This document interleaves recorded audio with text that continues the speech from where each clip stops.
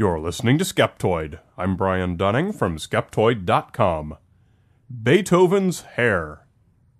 Today we're heading not into history, where Ludwig van Beethoven composed some of history's greatest music, but into the science lab, where researchers are trying to answer a question that has evaded historians. How did the master die? His famous deafness, rudeness, and foul temper were so neatly symbolized by his other renowned trademark, his great head of wild, unkempt gray hair. That very same hair, it turns out, is central to the popular theory surrounding Beethoven's death, that he died of lead poisoning, found by testing surviving locks of his hair. Popular the tale is, but does it stand up to the scrutiny of science? It was March 27th, 1827, the day after the great composer's death, when 15-year-old music student Ferdinand Hiller went with his mentor to see the body. It was a surreal experience, for young Hiller had met Beethoven 2 weeks earlier at the side of his teacher, a friend of the great man's. Then Hiller had found him in great pain, but still speaking and lively, his famous head of wild curly hair intact. Now the corpse lay still, no longer talking, no longer in pain, oddly distorted from the autopsy, and with some of its hair having already been clipped away as souvenirs by others. Hiller took the scissors he brought for the purpose, grasped a handful of the famous locks, and cut. It was 582 strands. Many of those locks taken by all those curious visitors are still found today in various public and private collections, but Hiller's was the one that passed all the way down through history and came to us to be the centerpiece of today's discussion.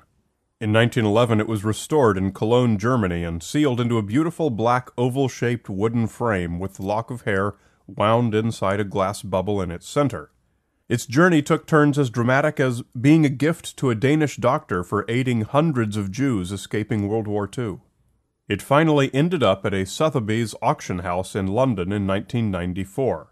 For the sum of £3,600, 4 members of the American Beethoven Society acquired it and brought it to the United States. The new owners donated the hair to the Ira F. Brilliant Center for Beethoven Studies at San Jose State University, with one of the 4, Dr. Alfredo Guevara, retaining a portion of his share for himself, which he now keeps. Soon after, the locket of hair enjoyed its greatest 15 minutes of fame, when author Russell Martin published a 2000 book titled Beethoven's Hair, An Extraordinary Historical Odyssey and a Scientific Mystery Solved. A TV documentary followed 5 years later, titled more simply Beethoven's Hair, and telling the same intriguing historical tale.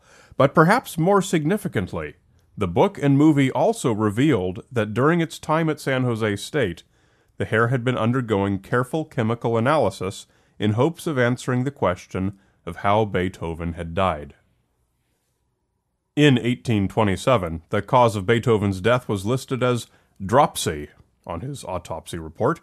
Dropsy is an antiquated term for an edema, or swelling, which can be caused by many different things. In short, they had no useful diagnosis at the time which would have much medical value today. However, Beethoven's deafness had one silver lining for historians.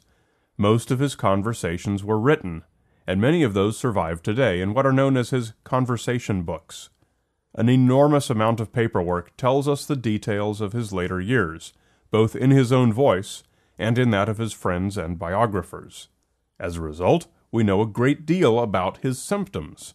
He was not at all a well man, and many diagnosticians, both armchair and professional, have cast their hats into the ring with nominations for what probably ailed the master.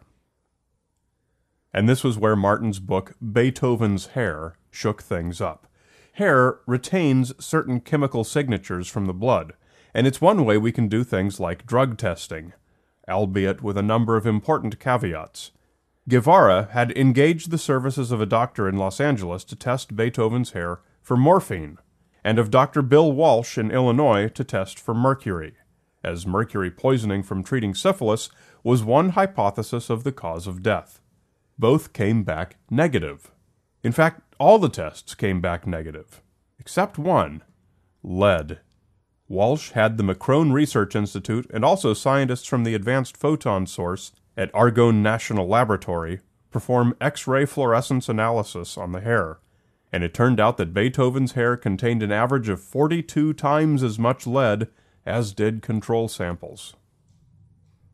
Hearing loss, irritability, abdominal pain, headache, joint pain, mood disorders, all the symptoms that absolutely dominated every day of the latter half of Beethoven's life, according to the documents, are all symptoms of lead poisoning. The pieces all fit. Martin's book trumpeted the findings, the TV movie repeated them, and the belief that Beethoven died of lead poisoning became a fixture in pop culture. But outside of public circles, many in the science community found this unlikely, if not outright wrong.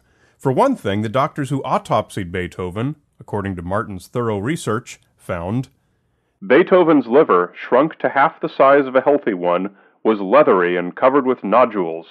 The spleen was black and tough and twice its normal size. The pancreas, too, was unusually large and hard, and each of the pale kidneys contained numerous calcified stones. Also noted was that Beethoven did not exhibit most of the other symptoms of lead poisoning, nor was there any special reason to suspect he had any unusual exposure to lead. He did drink a lot, and wine was often fortified with lead, but his drinking was not out of line with the standards of the day, and history doesn't record any notable mass incidents of lead poisoning from the time and place. Curious about this, a forensic pathologist in Austria, Dr. Christian Reiter, acquired some of the hair from Guevara in 2007 and used a laser to vaporize the hair along its length, analyzing the vapor with a spectrometer to create a temporal profile for the lead in Beethoven's body over the final months of his life. What Reiter found was a number of prominent spikes, which, turning to the literature, he correlated with several medical procedures Beethoven went through. Again, the press rejoiced in this additional fine-tuning of the lead poisoning theory. And, once again, outside the spotlight of publicity, the scientific community was skeptical. The utility of hair sampling for trace metals had been coming under increasing criticism for being both unreliable and inconsistent. There's a lot of variability from person to person, and even from hair to hair. And mainly, when a contaminant is detected, it can't reliably be determined whether the exposure was internal or external. In one sting published in JAMA, the Journal of the American Medical Association, skeptical doctor Stephen Barrett sent hair samples from 2 healthy teenagers anonymously to 13 different commercial laboratories for analysis. Results, he said, quote, varied considerably between identical samples sent to the same laboratory and from laboratory to laboratory. Hair, particularly hair that's 180 years old, is notoriously susceptible to external contamination by lead. Keratin proteins, the major component of hair, have numerous chemical binding sites for lead. It is this same chemical affinity for lead that makes humans so susceptible to lead poisoning. And once lead is chemically bound to the hair, it is virtually impossible for a researcher to determine whether the lead was systemic or extraneous. It is worth pointing out that no record survives of how the Hiller locket was originally sealed before its 1911 restoration, but lead solder would most likely have been used. Reiter's method in particular has come under fire. The peaks he detected along the length of the hair were far too sharp to be correlated to internal lead levels. If Beethoven had suddenly ingested a huge amount of lead, something for which there's no evidence, it would have come out in the hair gradually and not in sharp peaks. The general reaction from the scientific community to Reiter's analysis, based on at least 2 papers, is that the peaks of lead he found were due to external contamination. Complicating the whole question is that correlating evidence has also been presented from pieces of a skull believed to be Beethoven's. Like the Guevara lock of hair, the Kaufmann skull fragments are supported by a detailed provenance. We trace them back to Beethoven based on their documented history. Here is what happened. When Beethoven died in 1827, Dr. Johann Wagner performed an autopsy, which included a craniotomy, a sawing off of the top of Beethoven's skull. The temporal bones around the ears were removed in hopes of being able to determine the cause of his deafness, but unfortunately they were lost to history. In 1863, the body was exhumed. A detailed and widely available photograph was taken of the skull, showing the saw cut around the crown. At this time, the skull cap was divided into approximately 9 pieces, in light of the popularity of phrenology at that time in history. 2 of these large fragments came down through history to their current owner, Paul Kaufmann.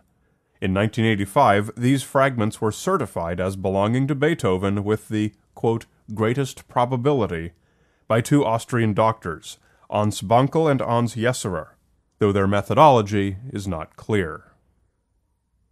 In 2005, DNA testing was done on the Kaufmann fragments in Germany by Dr. Bernd Brinkmann. Unfortunately, Brinkmann was not able to recover any nuclear DNA, only a limited amount of mitochondrial DNA. Might it have been possible to match this with the hair and prove that the skull could be corroborating evidence of the lead poisoning?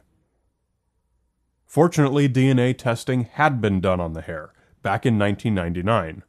We need to get DNA from a root follicle, not from the shaft, but Beethoven's hair lock had been cut, not yanked, so it shouldn't have had any follicles. But upon closer examination, apparently young Hiller had pulled good and hard because a few follicles were found. But as with the skull, no nuclear DNA was recovered. It was too old and deteriorated. The mitochondrial DNA was a match, but only in the sense that it was impossible to rule out that the samples had come from different people. The bones and hair might have come from the same person, but no greater certainty could be discovered. Riding the wave of the PR from the movie in 2005, Walsh took the skull fragments back to Argonne and had them tested for lead as well, and the same high concentration was found. Walsh issued a press release stating that, quote, massive amounts of lead found in his hair confirm the cause of his years of chronic debilitating illness. But again, behind the scenes, the theory continued to unravel. In 2012, the director of the Beethoven Center, Dr. William Meredith, took the Kaufmann fragments to Dr. Tim White at UC Berkeley, a paleontologist and one of the world's leading experts in anthropology and osteology. Dr. White, in turn, shared the fragments with a large number of his colleagues. The result was unanimous. The larger of the Kaufmann fragments could not possibly be from Beethoven. It was a right frontal bone, and if it had been from the Beethoven skull, Dr. Wagner's craniotomy cut would have gone right through its middle. The Kaufmann skull fragments, and any lead data garnered from them, had nothing to do with Beethoven. The final stages of fatal lead toxicity are quite horrible, as it destroys the central nervous system. Paralysis, blindness, and insanity lead to an undignified and excruciating death. Beethoven's death, though it exhibited none of these symptoms of fatal lead poisoning, was still equally grotesque, as the fluids from his systemic edema saturated his mattress when the doctors frequently punctured him to release them. He was constantly in abdominal pain. He was jaundiced, and he emitted the foulest odor. His thoroughly documented symptoms match what we'd expect from the state of his liver and other organs found in his autopsy. Severe chronic liver disease, probably with viral hepatitis, and no need to introduce lead toxicity into his diagnosis. But we don't know for sure, and probably never will.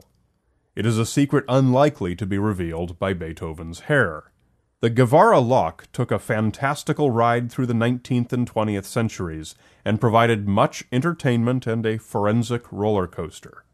But any answers it may hold have so far not been revealed, if it holds any at all. Skeptoid episodes print out nicely as PDF documents from the transcript pages on the website at Skeptoid.com, making it easy to share with your friends, colleagues, students, co-workers, and door-to-door salesmen. You're listening to Skeptoid, a listener-supported program. I'm Brian Dunning from Skeptoid.com.